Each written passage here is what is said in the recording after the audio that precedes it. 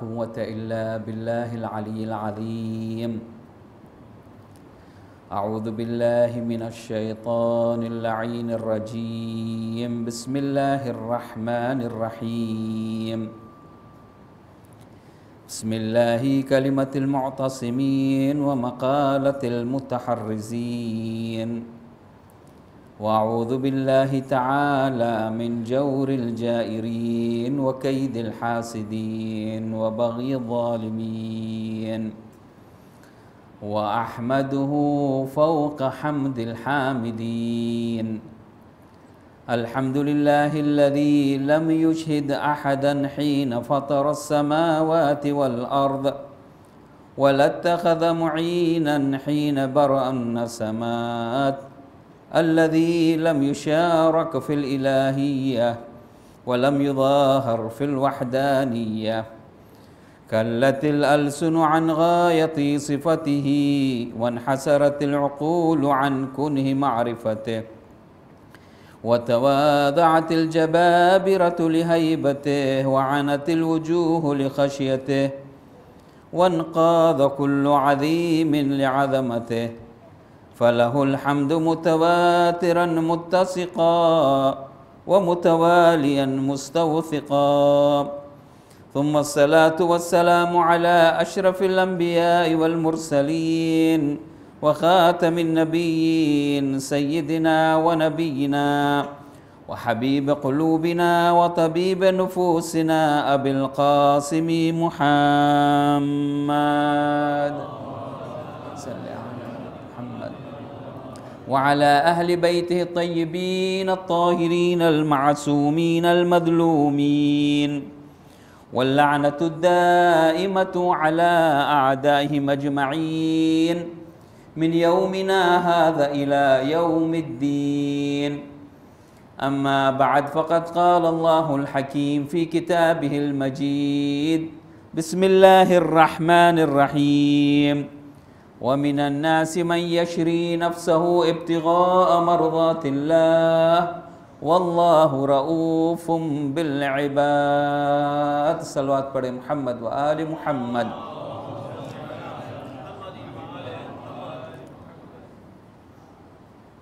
સૌપ્રથમ અલ્લાહ તાલાનો શુક્રગુજાર છું કે મને પાછો મોકો આપ્યો કે महफिल अब्बास दारुसलाम खाते इमाम हुसैन अलैहिस्सलामની આઝાદારીની અંદર તમારી સાથે શરીક થઈ શકું એના માટે દારુસલામ જમાતની કાર્યવાહક કમિટી મેનેજિંગ કમિટી અને તબલીગ સબ કમિટીનો પણ શુક્રગુજાર છું કે મને આમંત્રણ આપીને મોકો આપ્યો કે આઝાદારીની અંદર તમારી સાથે શરીક થઈ શકું। अल्लाह तालानी तौफीक थी इंशाअल्लाह आ अशरे मुहर्रमनी अंदर हूँ कोशिश करीश इल्मुन नफ्स कुरान अंदर या तो बिहेवियरल साइकोलॉजी एना बारा में कुरान मजीद ने अंदर अल्लाह सुब्हानहु व तआला शू इरशाद फरमावे छे नफ्स कई वस्तु छे अल्लाहे अपना नफ्स ने शा माटे पैदा कर्युं छे नफ्सनी अंदर शू खूबियों छे नफ्सनी अंदर शू खामियों छे नफ्सनी शू बीमारीओ छे अने आपणे केवी रीते नफ्स ने कंट्रोल में रखी शकीए काबू करी शकीए कि जेथी करीने आ दुनियानी अंदर अने आखिरतनी अंदर आपणे कामयाब थई शकीए एना उपर इंशाअल्लाह कुराननी नजर में गुफ्तगू करशुं। सवाल ए पैदा थाय छे कि शा माटे आपणे नफ्स उपर चर्चा करीए छीए। नफ्स उपर चर्चा करवानो हेतु अने मकसद एज छे कि सौ प्रथम अल्लाह सुब्हानहु व तआला कुरान अंदर अगर इंसान ना कोई शरीर ना भागनी कसम खाधी होय तो ते नफ्सनी कसम छे। कुरान में अल्लाह सुब्हानहु व तआला नफ्सनी कसम खाधी छे અને જ્યારે અલ્લાહ કોઈ ચીજની કસમ ખાય છે તો એનો મતલબ અલ્લાહ ચાહે છે કે એના બારામાં આપણે વિચાર કરીએ, મનન કરીએ, કારણ કે તે બહુ જ મહત્ત્વની ચીજ છે, બહુ જ ઇમ્પોર્ટન્ટ વસ્તુ છે કે એના ઉપર આપણને વિચાર કરવાનું છે. અલ્લાહ સુબ્હાનહુ વ તઆલા કુરાન મજીદની અંદર નફ્સના બારામાં સૂરે શમ્સમાં ઇરશાદ ફરમાવે છે, વનફ્સિન વમા સવ્વાહા, નફ્સની કસમ, અને એ નફ્સ કે જેને અલ્લાહ સુબ્હાનહુ વ તઆલાએ પરફેક્ટ બનાવ્યું. વનફ્સિન, નફ્સની કસમ, અને એના પરફેક્ટનેસના બારામાં, એના તસ્વિયાના બારામાં અલ્લાહ તાલા કસમ ખાય છે. તો કારણ કે નફ્સ બહુ જ જરૂરી વસ્તુ છે કે જેના બારામાં અલ્લાહ તાલાએ કસમ ખાધું છે, તો આપણને એના ઉપર વિચાર કરવાનો છે કે નફ્સ કઈ વસ્તુ છે, કોને કહે છે. રૂહ અને નફ્સમાં શું ફરક છે? આપણા અક્લ અને નફ્સના વચમાં શું તફાવત છે? નફ્સની શું ખૂબીઓ છે? કારણ કે અલ્લાહ સુબ્હાનહુ વ તઆલાએ નફ્સની કસમ ખાઈને પછી આગળ વધીને એ જ સૂરે શમ્સની અંદર ઇરશાદ ફરમાવે છે, ફઅલ્હમહા ફુજૂરહા વ તक़વાહા, કે અલ્લાહ સુબ્હાનહુ વ તઆલા નફ્સને ઇલ્હામ આપ્યું, ઇન્સ્પાયર કર્યું, નોલેજ આપ્યું કે એની અંદર કઈ વસ્તુ ફુજૂર છે, ખામીઓ છે, ખરાબીઓ છે, વ તक़વાહા, અને એની અંદર કઈ વસ્તુ સારી છે. મતલબ કે નફ્સને ઇલ્હામ આપ્યું, નફ્સને સમજાવ્યું, મારિફત આપી, ડિફરન્સ શું છે ખરાબ વસ્તુની અંદર અને સારી વસ્તુની અંદર. તો આ નફ્સ છે કે જે આપણને સમજાવે છે કે આપણા માટે જિંદગીની અંદર કઈ વસ્તુ સારી છે અને કઈ વસ્તુ ખરાબ છે. તો નફ્સ માટે કઈ વસ્તુ ખરાબ છે અને કઈ વસ્તુ સારી છે, અગર ખરાબ છે તો આપણે કેવી રીતે એનાથી બચી શકીએ, અને કઈ વસ્તુ સારી છે અને અગર સારી છે તો કેવી રીતે આપણે એને હાસિલ કરી શકીએ, ઇન્શાઅલ્લાહ એના બારામાં આપણે લંબાણપૂર્વક અશરાની અંદર અલ્લાહની તૌફીકથી અને તમારી દુઆથી એના ઉપર આપણે બહસ કરશું. અને પછી આગળ વધીને અલ્લાહ સુબ્હાનહુ વ તઆલા કહે છે, કદ અફલહા મન ઝક્કાહા, એ ઇન્સાન કામયાબ છે કે જે નફ્સને તઝકિયા કર્યું, નફ્સને રિફોર્મ કર્યું, નફ્સને સાફ સુથરો રાખ્યું, નફ્સને પાક બનાવ્યું. તો નફ્સ એક એવી વસ્તુ છે કે જેને આપણને પાક કરવાની છે, રિફોર્મ કરવાનું છે. તો કેવી રીતે આપણે નફ્સનું તઝકિયા કરીએ, એને પાક કરીએ, સાફ સુથરો બનાવીએ, એના બારામાં પણ આપણે કુરાનની મદ્દેનજર અને અઈમા અલૈહિસ્સલામની હદીસોની મદ્દેનજર એના ઉપર આપણે બહસ કરશું. પછી આગળ વધીને કુરાન મજીદ અંદર અલ્લાહ સુબ્હાનહુ વ તઆલા ઇરશાદ ફરમાવે છે એનાથી વિરુદ્ધ, વકદ ખાબા મન દસ્સાહા, અને ઇન્સાન નાકામયાબ થયો, ઇન્સાન ફેલ થયો કે જે નફ્સને ડિસ્ટ્રોય કરી નાખ્યું, નફ્સને કાબૂમાં ન કરી શક્યો અને નફ્સની તમન્નાઓ અને ડિઝાયર્સની અંદર આવીને એ ગુમરાહીના ખાડામાં પડી ગયો. વકદ ખાબ મન દસ્સાહા. તો દરેક ઇન્સાનને કામયાબ થવું છે અને કામયાબી હાસિલ કરવા માટે નફ્સની તઝકિયા કરવું છે, અને દરેક ઇન્સાનને ગુમરાહીથી બચવું છે. તો એ ગુમરાહીથી બચવા માટે એને નફ્સ ઉપર કાબુ રાખવું છે. તો કેવી રીતે આપણે નફ્સને કાબૂમાં રાખીએ કે જેથી કરીને ગુમરાહીથી બચી શકીએ, ઇન્શાઅલ્લાહ એના ઉપર આપણે અશરે મુહર્રમની અંદર બહસ કરશું. બીજું કે નફ્સ એક એવી વસ્તુ છે, એવી મોંઘી વસ્તુ છે, એવી જરૂરી વસ્તુ છે કે અગર એ નફ્સને આપણે રિફોર્મ કરી શક્યા, એ નફ્સને અગર આપણે સાફ સુથરો બનાવી શક્યા, તો એ નફ્સનો ખરીદાર અલ્લાહ બની જાય છે. એ નફ્સનો ખરીદાર અલ્લાહ બની જાય છે. કુરાન મજીદની અંદર આયત છે કે જેમાં અલ્લાહ સુબ્હાનહુ વ તઆલા ઇરશાદ ફરમાવે છે, ઇન્નલ્લાહ ઇશ્તરા મિનલ મુમિનીના અનફુસહુમ, કે હકીકતમાં અલ્લાહ સુબ્હાનહુ વ તઆલા મુમિનના નફ્સોને ખરીદે છે. ખરીદનાર કોણ છે? અલ્લાહ છે. વેચનાર કોણ છે? ઇન્સાન છે. કઈ કોમોડિટી છે કે જેની તિજારત કરવામાં આવે છે? એ આપણો નફ્સ છે. પણ કુરાન મજીદની આયત ઉપર અગર તમે મનન કરશો તો અલ્લાહ તાલા કહે છે ઇન્નલ્લાહ અશ્તરા મિનલ મુમિનીન, તમામ ઇન્સાનોના નફ્સને નહીં, અમુક મુમિનના નફ્સને.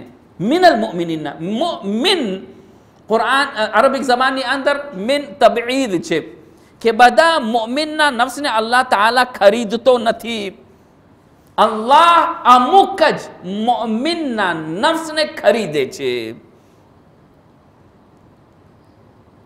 તો આપણને એ કોશિશ કરવાની છે કે આપણે પણ એ મુમિનીનમાં શામિલ થઈએ કે જેથી અલ્લાહ આપણા નફ્સનો પણ ખરીદાર બની શકે. અને એના બદલામાં અલ્લાહ સુબ્હાનહુ વ તઆલા શું આપે છે?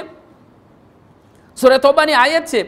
અલ્લાહ આગળ વધીને કહે છે ઇન્નલ્લાહ અશ્તરા મિનલ મુમિનીના અનફુસહુમ વ અમવાલહુમ, કે અલ્લાહ તાલા ચાહે છે કે મુમિનીના નફ્સને ખરીદે અને એ લોકોના અમવાલને પણ, એ લોકોના માલોને પણ ખરીદે. બિઅન્ના લહુમુલ જન્નહ, એના બદલામાં અલ્લાહ સુબ્હાનહુ વ તઆલા ચાહે છે કે તમને જન્નત આપે. નફ્સને ખરીદીને તમને જન્નત આપે. અને પછી આગળ વધીને લાંબી આયત છે. ટૂંકમાં આખિરમાં અલ્લાહ સુબ્હાનહુ વ તઆલા પછી ઇરશાદ ફરમાવે છે ફસ્તબશિરુ બિબૈઇકુમ, અલ્લાહ બશારત તમને આપે છે આ બેના બારામાં, આ તિજારતના બારામાં કે જેની અંદર ખરીદાર અલ્લાહ છે અને વેચનાર તમે છો. અગર અલ્લાહ તમારા નફ્સને ખરીદ્યા તો પછી ઝાલિકા હુવલ ફૌઝુલ અઝીમ, હકીકતમાં તે બહુ જ મોટી અને અઝીમ નજાત અને કામયાબી છે. જ્યારે અલ્લાહ તાલા એ નફ્સને ખરીદે છે. અને ક્યાં મોમિન છે કે જેના નફ્સને અલ્લાહ તાલા ખરીદે છે? એનો દાખલો પણ અલ્લાહ સુબ્હાનહુ વ તઆલા કુરાન મજીદની અંદર આપે છે. અને એ મારી મજલિસોનો ઉન્વાન છે. એ મજલિસના ઉન્વાનની અંદર તમે અગર કુરાન મજીદની આયતને સાંભળ્યા હશો, તે આયતની અંદર મેં બયાન કર્યું વમિનન નાસી મન યશરી નફ્સહુ ઇબ્તિગાઅ મરઝાતિલ્લાહ વલ્લાહુ રઉફુમ બિલ ઇબાદ, કે અલ્લાહ સુબ્હાનહુ વ તઆલા અમુક માણસોના નફ્સને ખરીદે છે, યા તો અમુક માણસો પોતાના નફ્સને વેચે છે અલ્લાહની મરજીને હાસિલ કરવા માટે. વમિનન નાસી, અમુક માણસોમાંથી એ પણ છે કે જે લોકો મન યશરી પોતાના નફ્સને વેચે છે ઇબ્તિગાઅ મરઝાતિલ્લાહ, કે જેથી કરીને અલ્લાહનો રાજીપો અને રિઝાને હાસિલ કરી શકે. તો આ કોણ છે કે જે પોતાના નફ્સને વેચી નાખ્યો અને અલ્લાહ એ નફ્સને ખરીદી લીધો? આ આયત મશહૂર છે, દરેક ઇન્સાનને ખબર છે કોણ એ ઇન્સાન છે કે જે પોતાના નફ્સને વેચ્યો અને અલ્લાહે નફ્સને ખરીદી પણ લીધો. દેખીતી વાત છે, ગમે તમે કોઈ કોમોડિટીને, આપણે બધા બિઝનેસમેન છીએ, કોઈ વસ્તુને, કોઈ કોમોડિટીને આપણે જ્યારે સેલ કરવા ચાહીએ છીએ ત્યારે એડવર્ટાઇઝ કરીએ છીએ, બહુ જ અચ્છી સારી રીતે એની પેકિંગ કરીએ છીએ, ક્વોલિટી વસ્તુ વેચીએ છીએ. અને જેમ જેમ ક્વોલિટી વધે છે તેમ તેમ એની કિંમત પણ વધી જાય છે. અને ખરીદનાર એ વસ્તુ ક્વોલિટી જોઈને એનો ભાવ દેવા માટે પણ, એની કિંમત દેવા માટે પણ તૈયાર હોય છે. એ નફ્સનો શું કહેવું કે જેનો ખરીદનાર બીજો કોઈને પણ અલ્લાહ સુબ્હાનહુ વ તઆલા છે. શિયા મુફસ્સિરીનને મૂકીને સુન્ની મુફસ્સિરીન પણ આ આયત ઉપર કહે છે કે નફ્સને વેચનાર આ આયતની અંદર મૌલાએ કાયનાત અમીરુલ મોમિનીન ઇમામ અલી ઇબ્ન અબી તાલિબ અલૈહિસ્સલાતુ વસ્સલામ છે. મુહમ્મદ વ આલે મુહમ્મદ, કે લૈલતુલ મબીતની અંદર યા તો લૈલતુલ હિજરાની અંદર જ્યારે જનાબે રસૂલ ખુદાએ ચાહ્યું કે હિજરત કરે અને જ્યારે દુશ્મનોએ જનાબે રસૂલ ખુદાના ઘરને ઘેરી વળ્યા ત્યારે ઇમામ પાસે આવે છે અને કહે છે કે તમે મારી ચાદર ઓઢીને મારા બિસ્તર ઉપર સૂઈ જાઓ. તો ઇમામ અલી અલૈહિસ્સલામ ફક્ત એક જ સવાલ કરે છે કે શું મારા સુવાથી તમારી જાન બચી જશે? મારા સુવાથી આ બિસ્તર ઉપર તમારી જાન બચી જશે? ત્યારે જનાબ રસૂલ ખુદાએ કહ્યું કે હા અલી, તમારા સુવાથી મારી જાન બચી જશે. તો પછી જનાબે ઇમામ અલી અલૈહિસ્સલામ રસૂલ ખુદાને કહે છે કે તમે જાઓ, મારી જાન તમારી જાન ઉપર કુરબાન છે, હું બિસ્તર ઉપર સૂઈ જઈશ. અને એ લૈલતુલ મબીતના બારામાં ઇમામ અમીરુલ મોમિનીન અલૈહિસ્સલામ ઇરશાદ ફરમાવે છે કે જિંદગીની અંદર સૌથી વધારે મીઠી અને સુકૂન અને રાહતવાળી અગર મને નીંદ અને ઊંઘ મળી હોય તો તે લૈલતુલ મબીત અને લૈલતુલ હિજરાની અંદર છે. કારણ કે એની અંદર ઇમામ અલી અલૈહિસ્સલામે પોતાની જાનને કુરબાન કર્યા રસૂલ ખુદાના જાનને બચાવવા માટે. તો ઇમામ અલી અલૈહિસ્સલામના અમલ ઉપર અલ્લાહ સુબ્હાનહુ વ તઆલા એટલા ખુશ થયા કે ઇમામના નફ્સને ખરીદી લીધું અને એના બદલ પોતાનો રાજીપો ઇમામ અલી અલૈહિસ્સલામને આપી દીધું. શિયા મુફસ્સિરીન તો બયાન કરે છે, પણ સુન્ની આલિમો પણ એના બારામાં બયાન કરે છે. ઘણી બધી કિતાબો છે, પણ ફક્ત એક જ સુન્ની આલિમની તફસીર તમારી સામે હું પેશ કરવા માંગુ છું. તફસીર સાલબી અહલે સુન્નતના એક બહુ જ મોટા મુફસ્સિર છે. તો એ પોતાના કિતાબ તફસીર સાલબીની અંદર આ આયતની તફસીરની અંદર બયાન કરે છે. કહ્યું કે જ્યારે ઇમામ અલી અલૈહિસ્સલામ રસૂલ ખુદાના બિસ્તર ઉપર સૂઈ ગયા ત્યારે فأوحى الله تعالى إلى جبرائيل وميكائيل إني آخيت بينكما وجعلت عمر أحدكما أطول من الآخر فأيكما يؤثر صاحبه بالحياة. લૈલતુલ મબીતની અંદર અલ્લાહ સુબ્હાનહુ વ તઆલા જિબ્રાઈલ અને મિકાઈલને બોલાવે છે અને કહ્યું કે હું તમને આજે બંનેને ભાઈ બનાવ્યો છું, ભાઈ કરાર કર્યો છું. મિકાઈલ તમે જિબ્રાઈલના ભાઈ છો અને જિબ્રાઈલ તમે મિકાઈલના ભાઈ છો. પણ ભાઈ બનાવીને હું તમને એક સવાલ કરવા માંગુ છું કે તમારા બે ભાઈઓમાંથી કોણ છે કે જે પોતાની ઉંમર પોતાના ભાઈને આપી દે, પોતાની જિંદગી જે છે પોતાના ભાઈને આપી દે? પણ મિકાઈલ અને જિબ્રાઈલમાંથી કોઈ પણ તૈયાર ન થયું કે પોતાની જિંદગી અને પોતાની ઉંમર જે છે અર્પણ કરી દે પોતાના ભાઈને, બીજા ફરિશ્તાને અર્પણ કરી દે. તો આ સાલબી કહે છે, સુન્ની આલિમ છે. તો કહ્યું ફઅખ્તાર ખિલાહુમા અલહયાત, બંને કહ્યું કે નહીં, અમોને અમારી જિંદગી જે છે મહેબૂબ છે, અમારી જિંદગી અમોને ખપે છે. તો તે વખતે ફઅવહા અલ્લાહુ તઆલા ઇલૈહિમા, તો અલ્લાહ સુબ્હાનહુ વ તઆલા તે વખતે એ લોકોને કહે છે અફલા કુન્તુમા મિસ્લ અલી બિન અબી તાલિબ અલૈહિસ્સલામ, શું તમે ઇમામ અલી અલૈહિસ્સલામ જેવા નથી થઈ શકતા? કે શું આખૈતુ બૈનહુ વ બૈન રસૂલ, કે હું અલી અને મુહમ્મદને ભાઈ બનાવ્યા, પણ જ્યારે ભાઈ બનાવ્યા અને જ્યારે એક ભાઈના નફ્સ ઉપર બન્યું, જ્યારે એક ભાઈનો નફ્સ ખતરામાં આવી ગયો ત્યારે બીજો ભાઈ આવીને પોતાના નફ્સને પોતાના ભાઈ ઉપર કુરબાન કર્યું. જઈને તમે દુનિયામાં જાઓ અને જુઓ કે કેવી રીતે ઇમામ અલી અલૈહિસ્સલામે પોતાના નફ્સને રસૂલ ખુદા ઉપર કુરબાન કરે છે. સલવાત પઢો મુહમ્મદ વ આલે મુહમ્મદ પર. અને આગળ વધીને સાલબી કહે છે ફનઝલ ફકાના જિબ્રાઈલ ઇન્દ રઅસિહી, જિબ્રાઈલ અલૈહિસ્સલામ નાઝિલ થયા અને ઇમામ અલી અલૈહિસ્સલામના સરે મુબારક પાસે બેસી ગયા. વ મિકાઈલ ઇન્દ રિજલૈહી, અને મિકાઈલ આવીને ઇમામ અલી અલૈહિસ્સલામના કદમે મુબારક પાસે બેસી ગયા અને પછી કહ્યું બખિન બખિન મિન મિસ્લિકા યા અલી, હું તમને મુબારકબાદી આપું છું કે અલી તમારા નફ્સે અલ્લાહે ખરીદી લીધું છે, તમારા નફ્સને અલ્લાહે ખરીદી લીધું છે, કારણ કે તમે તમારા નફ્સને પોતાના ભાઈ ઉપર કુરબાન કર્યું છે કે એના ઉપર અલ્લાહ સુબ્હાનહુ વ તઆલા ફખ્ર મુબાહાત કરે છે કે જો આ વસ્તુને મેં ખરીદ્યું છે. આજે જ્યારે કોઈ કિંમતી વસ્તુ, કિંમતી ફોન હોય, કિંમતી સ્માર્ટફોન હોય કે કિંમતી સ્માર્ટ ટીવી હોય, કોઈ કિંમતી ગાડી હોય કે કિંમતી ઘર હોય, જ્યારે ઇન્સાન લે છે ત્યારે ફખ્ર મુબાહાત કરે છે, માણસોને દેખાડે છે કે મારી પાસે આ કિંમતી દુનિયાની વસ્તુ છે. પણ અલ્લાહ સુબ્હાનહુ વ તઆલા ફખ્ર મુબાહાત કઈ વસ્તુથી કરે છે? અલીના નફ્સને ખરીદીને ફખરો મુબાહાત કરે છે અને જિબ્રાઈલ અને મિકાઈલને મોકલાવે છે કે જઈને તમે આલીને મુબારકબાદી આપો કે અલ્લાહે તમારા નફ્સને ખરીદી લીધું છે. સલવાત પઢો મુહમ્મદ વ આલે મુહમ્મદ પર.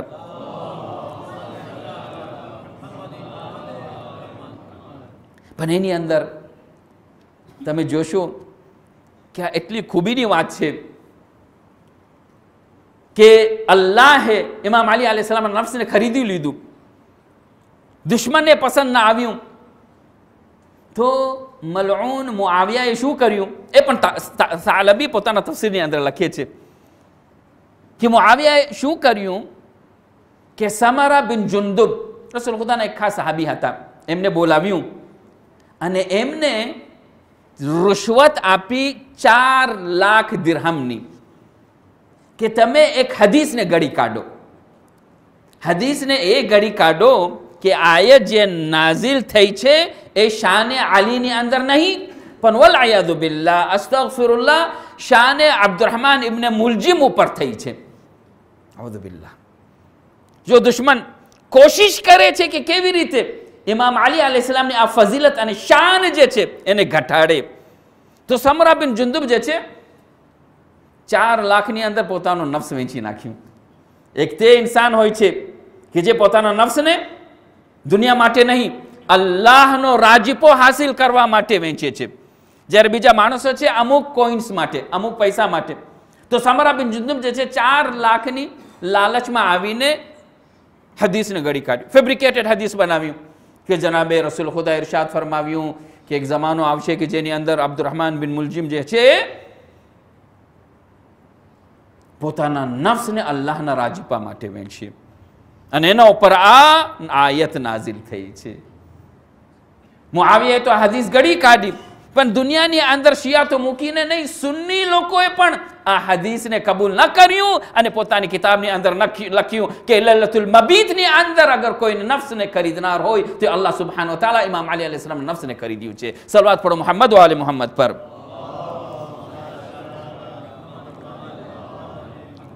સૂરે બકરાની આયત છે 207 વમિન અન્નાસી મન યશરી નફ્સહુ. આપણા નાના ભાઈઓ માટે આ રેફરન્સ આપું છું કે જેથી કરીને કુરાન મજીદ જ્યારે તિલાવત કરે અને જ્યારે આયત ઉપર રૂકે ત્યારે વિચાર કરે કે આયત જે છે ઇમામ અલી અલૈહિસ સલામની શાનમાં નાઝિલ થઈ છે. પણ એના પહેલાંની જે આયતો છે, કારણ કે અગર તમને આયતને સમજવું હોય તો કયા કોન્ટેક્સ્ટમાં આયત નાઝિલ થઈ છે, એનાથી પહેલાંની જે આયત જે છે એ તું શું બયાન કરે છે, એના પછીની શું આયતો છે અને તે શું બયાન કરે છે, એના ઉપર પણ વિચાર કરવાની જરૂર છે. એટલા માટે કુરાનની અંદર તમે જોશો કે પેરેગ્રાફ પછી પેરેગ્રાફ ઉપર આયત છે કે જેને રૂકુઓ કહેવામાં આવે છે, રૂકુ કહેવામાં આવે છે, આઈન રૂકુઓ કહેવામાં આવે છે, કે આ પેરેગ્રાફ જે છે એક કોન્સેપ્ટને અલ્લાહ તાઆલા જે છે, એક થીમને અલ્લાહ સુબ્હાનહુ વ તઆલા જે છે, એક ટોપિકને અલ્લાહ તાઆલા આપણે પેશ કરવા માંગે છે કે એના ઉપર આપણે અગર આ એક રૂકુઓને પઢીએ, એક પેરેગ્રાફને પઢીએ, એના ઉપર વિચાર કરીએ તો ઘણું બધું જાણવાનું ઇલ્મ આપણને હાસિલ થઈ શકે. તો એની અંદર અલ્લાહ સુબ્હાનહુ વ તઆલા કહે છે કે દુનિયાની અંદર આ આયતની અંદર કે જ્યારે લૈલતુલ મબીતની અંદર ઇમામ અલીની શાનની અંદર જે આયત નાઝિલ થઈ વમિન અન્નાસી મન યશરી, તો એના પહેલાંની જે આયત જે છે એ વિચાર માંગે છે. એની અંદર અલ્લાહ સુબ્હાનહુ વ તઆલા એ પણ ઇરશાદ ફરમાવે છે કે આ એ ઇન્સાનો છે કે જે પોતાના નફ્સને વેચે છે અલ્લાહનો રાજીપો હાસિલ કરવા માટે. પણ એના સિવાય એક બીજો ગ્રુપ પણ છે, અમુક બીજા માણસો પણ છે કે જે વમિન અન્નાસી અલ્લાહ તાઆલા કહે છે સૂરતુલ બકરા 204, 205 અને 206 આયત. પછી આયત આવે છે આ ઇમામ અલી અલૈહિસ સલામની શાનની, વમિન અન્નાસી મન યુઅજિબુકા કૌલુહુ ફિલ હયાતિદ દુનિયા. દુનિયાની અંદર અમુક એવા માણસો પણ છે કે એ લોકોના પહેરવેશ ઉપર, દુનિયાની અંદર એ લોકોની જે શાન છે એના ઉપર તમે નજર કરશો તો તમને અજબ લાગશે, તમે એ લોકોથી ઇમ્પ્રેસ્ડ થઈ જશો અને તમને લાગશે કે નહીં આ ખરેખર બહુ જ કામયાબ માણસો છે. વમિન અન્નાસી મન યુઅજિબુકા કૌલુહુ ફિલ હયાતિદ દુનિયા. અને એ લોકો જેવી રીતે વાત કરે છે, એ લોકોના કલામો જે છે એ તમને ઇમ્પ્રેસ કરશે. પણ અલ્લાહ તાઆલા કહે છે વયુશહિદુ અલ્લાહુ અલા મા ફી કલ્બિહી વહુવા અલદ્દુલ ખિસામ. પણ અલ્લાહ તાઆલા સમજે છે કે એ લોકોના દિલની અંદર શું ચાલી રહ્યું છે.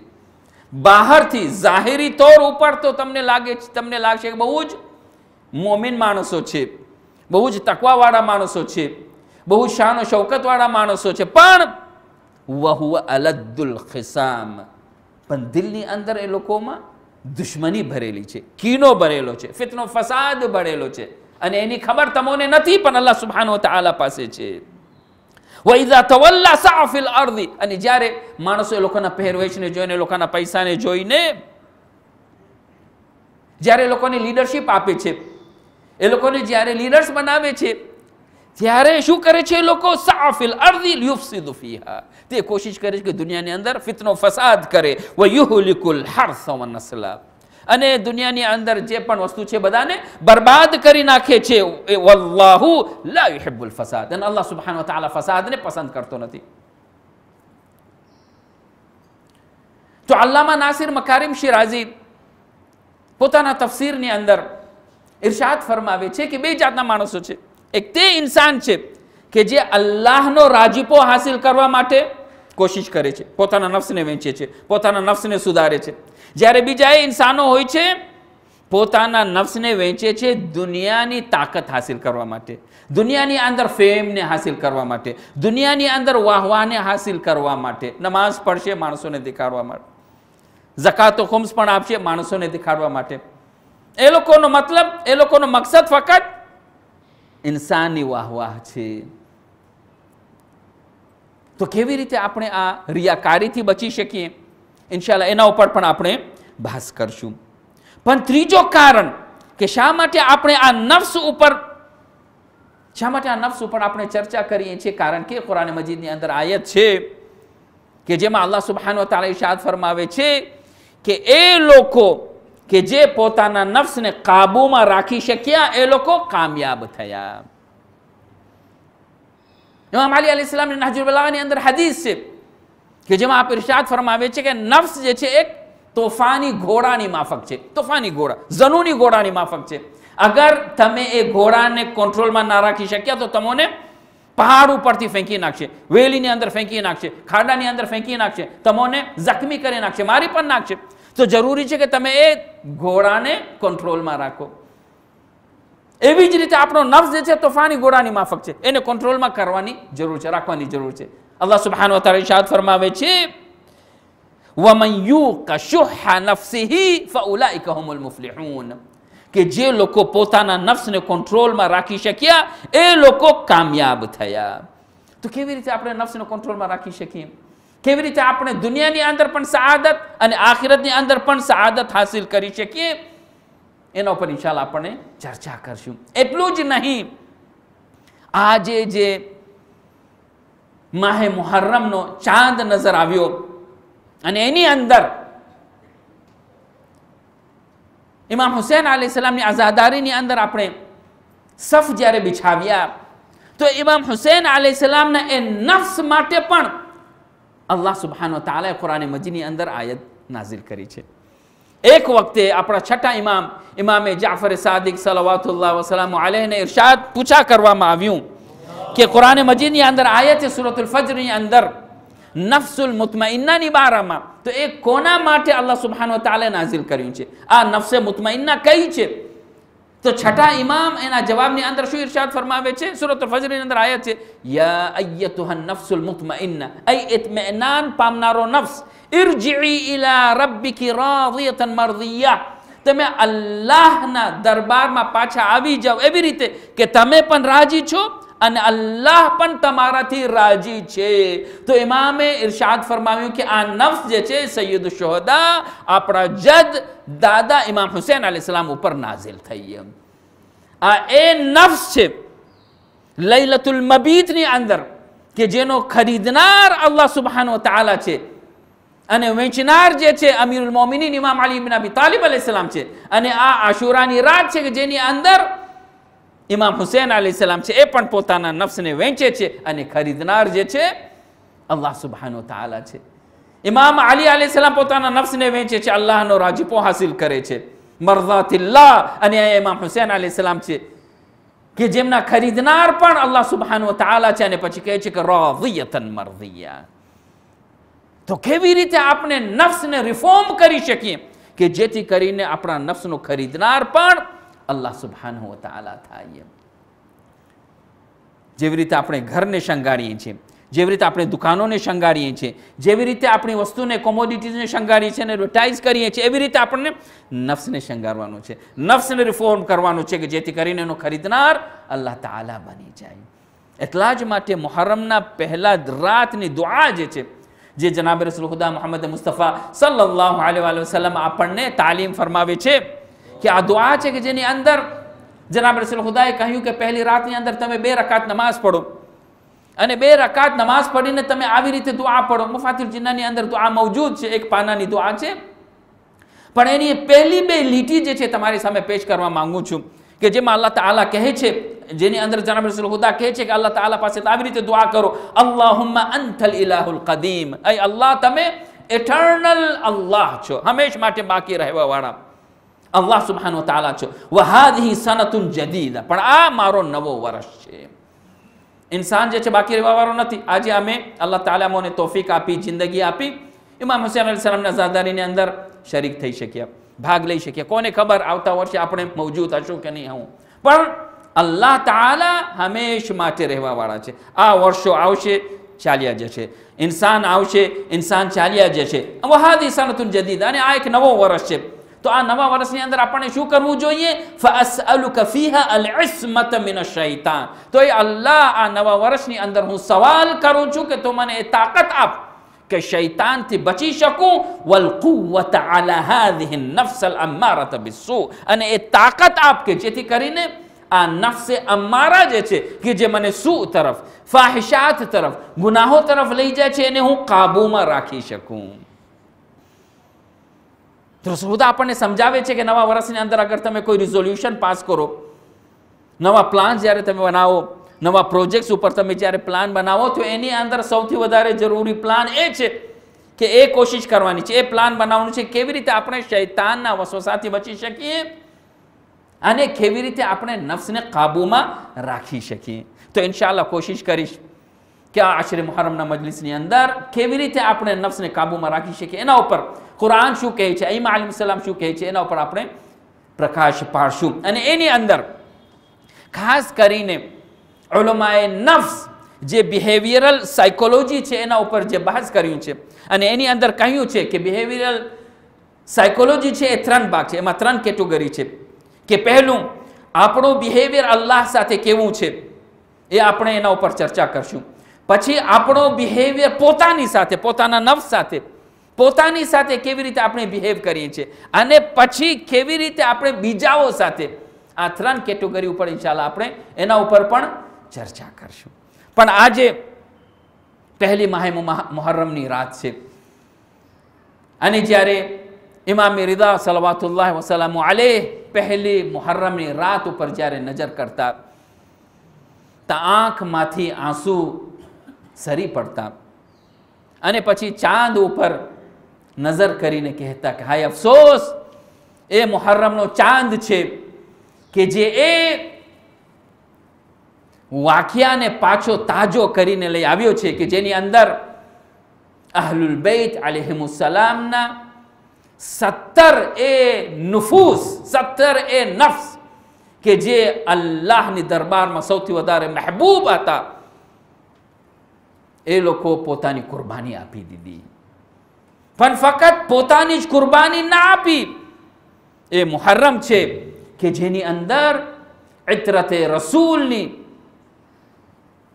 औरतो જે છે, બચ્ચાઓ જે છે, એ લોકો પણ કુરબાની આપી, પોતાના ચાદરોની કુરબાની આપી, અને મુસીબતનો સામનો એવી રીતે કર્યો કે મકસદ એ હતું કે અલ્લાહ આપણાથી રાજી થઈ જાય.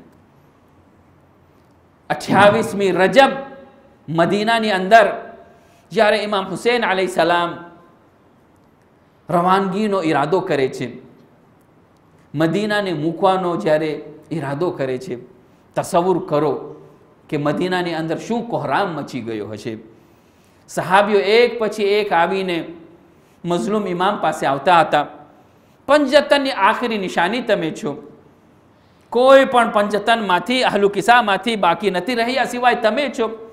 તમે પણ મદીના મૂકીને ચાલ્યા જાઓ છો. મુહમ્મદ હનફિયા પણ આવે છે, જાબિર બિન અબ્દુલ્લાહ અલ અંસારી પણ આવે છે, બીબીઓ પણ આવે છે અને સમજાવે છે કે ઇમામને કે તમે મદીના મૂકીને તમે ન જાઓ. પણ ઇમામ અલૈહિસ્સલામ કહે છે કે એ વાયદો છે, એ વાયદો એ તિફલી છે કે જે મેં અલ્લાહને આપ્યું છે, રસૂલ ખુદાને આપ્યું છે, એ હવે અદા કરવાનો વખત આવી ગયો છે. તો મારા માટે જરૂરી છે કે હું મદીનાને મૂકું. પણ મદીનાથી ઇમામ હુસૈન અલૈહિસ્સલામ કેવી રીતે રવાના થાય છે, કેવી રીતે અલવિદા કહે છે? તો રવાનગીની અંદર જવાબદારી કોને આપવામાં આવે છે? તે વફાદાર ભાઈ અબુલ ફઝલ અબ્બાસને, એ ગૈરતવાળા ભાઈને આપવામાં આવે છે. મદીનાની બધી ગલીઓના રસ્તા બંધ કરી નાખવામાં આવે છે. શા માટે?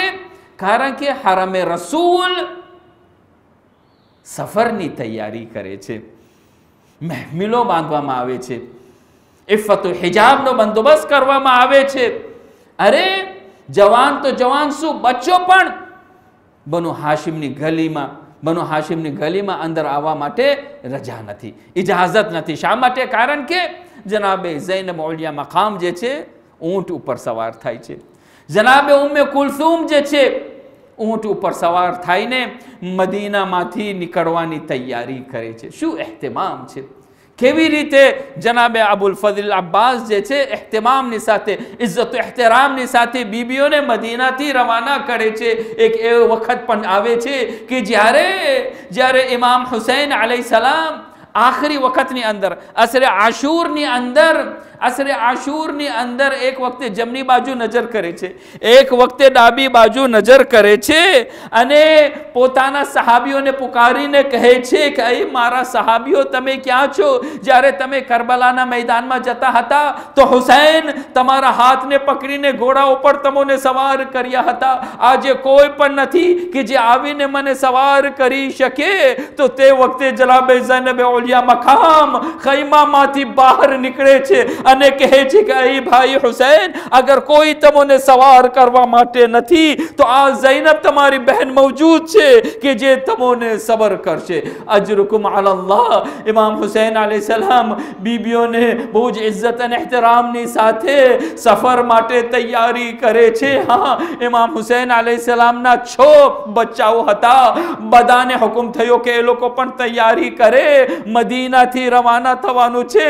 પણ તારીખની અંદર છે કે જનાબ ઇમામ હુસૈન અલૈહિસ્સલામની એક બચ્ચી હતી કે જે બીમાર હતી, એ સુગરા બીમાર હતી કે જેમને ઇમામ હુસૈન અલૈહિસ્સલામે ઇજાઝત ના આપી કે એ મદીનાથી નીકળે.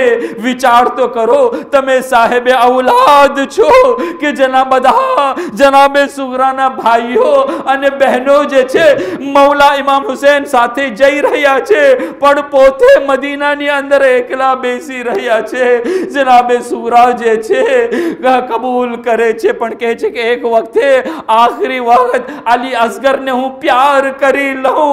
તે વખતે અલી અસગર ફક્ત 2 જ અઠવાડિયાના હતા. અલી અસગર ફક્ત તે વખતે 15 દિવસના જ હતા. તો બીમાર સુગરા અલી અસગરને પોતાના ખોળામાં લે છે અને કહે છે કે અરે ભાઈ અસગર, બધા મને મૂકીને ચાલ્યા જાય છે, શું તમે પણ મને મૂકીને ચાલ્યા જશો? અઝાદારો આ જુમલો સાંભળીને બસ 28મી રજબની અંદર 2 જુમલા છે. એક આ જુમલો જનાબે સુગરાનો કે જે અસગરને કહે છે બધા મને મૂકીને ચાલ્યા જાય છે, શું તમે પણ મારા ભાઈ મને મૂકીને ચાલ્યા જશો? બસ આ જુમલો સાંભળીને અસગર જે છે જનાબે સુગરાના છાતી સાથે ચમટી જાય છે. જનાબે સુગરા કહે છે બીબીઓને કે તમે જાઓ, બસ અસગરને મારી પાસે રહેવા દો. જ્યારે તમારી યાદ આવશે તો અસગરના ચહેરાને જોઈને હું દિલને બહેલાવીશ. અસગરને મારા પાસે મૂકો. ઇમામ હુસૈન અલૈહિસ્સલામ કહે છે એ બીબી ઝૈનબ, જવાનો વખત થઈ ગયો છે, શા માટે નથી આવતા? ઉમ્મે રૂબાબા આગળ વધી અસગરને લેવા માટે. અસગર જે છે જનાબે સુગરા સાથે ચમટી રહ્યા છે. જનાબે ઝૈનબ પણ આવે છે. જનાબે ઝૈનબ થી પણ અસગર જે છે મુંહ ફેરવી લે છે. જ્યારે મૌલા હુસૈનને ખબર પડે છે, એક વખતે સુગરા પાસે આવે છે. अनेक अनेक जनाबे असगરના કાનમાં જુમલો કહે છે, શું વાક્ય કહે છે કે એક આ સાંભળીને એક વખતે જનાબે અસગર જે છે હુમકથી જનાબે ઇમામ હુસૈન અલૈહિસ્સલામના હાથમાં આવી જાય છે, જાણે કે મૌલા હુસૈન અસગરને કહ્યું હોય, અરે બેટા અસગર, કરબલા તમારી શહાદતનો મોહતાજ છે, કરબલા તમારા ખૂન વગર અધૂરો છે। બસ આ સાંભળીને અસગર જે છે બાપના હાથમાં આવી જાય છે। અફસોસ, સુગરા એકલી પડી જાય છે। જનાબે ઝૈનબ પાસે આવે છે અને કહે છે કે મારી સિફારિશ કરો, મને લઈ જાઓ મૌલા હુસૈન પાસે। બસ આખરી જુમલો અને मजलिस ने खत्म करूँ छूँ, कहूँ कि सिफारिश करो कि मौला हुसैन मने पण एमनी साथे लई जाए। जनाबे ज़ैनब एक वक्ते सुगरानो हाथ थामीने भाई हुसैन अलैहिस्सलाम पास आवे छे ने कहूँ कि मां जाया, पण जनाबे ज़ैनब पोताना वाक्यने पूरा कर्या एनाथी पहला ज मौला हुसैने कहूँ कि बहन मने खबर छे कि शेनी सिफारिश करवा माटे तमे आव्या छो, जे पण मांगू होय ते तमे मांगो, पण सुगराने मदीना मूकवा माटे न कहो। હું પૂછા કરીશ મૌલા, તમે તમામ ફરજંદોને, તમે તમામ બેટીઓને તમારી સાથે લઈ જાઓ છો, સકીનાને પણ તમારી સાથે લઈ જાઓ છો, અલી અકબરને પણ તમારી સાથે લઈ જાઓ છો, અલી અસગરને પણ તમારી સાથે લઈ ગયા, શા માટે સુગરાને તમે નથી લઈ જવા માંગતા? તો તે વખતે મૌલા હુસૈન જવાબ આપશે કે અરે મારા ફરજંદોમાંથી તે પણ મौजूद છે કે જે લોકો જનાબે રસૂલ ખુદાના શબીહ છે। અલી અકબર જે છે એ જનાબે રસૂલ ખુદાના શબીહ છે, સકીના જે છે જનાબે ઝૈનબની શબીહ છે, પણ જનાબે સુગરા જે છે એ મારી માં ફાતિમતુ ઝહરાની શબીહ છે। હું નથી ચાહતો કે જનાબે સુગરા જે છે કરબલાથી કૂફાથી શામ બેહિજાબ જાય। अला लानतुल्लाहि अलल क़ौमिज़ ज़ालिमीन वसयअलमुल लज़ीना ज़लमू अय्या मुनक़लबिन यन्क़लिबून। इन्ना लिल्लाहि व इन्ना इलैहि राजिऊन।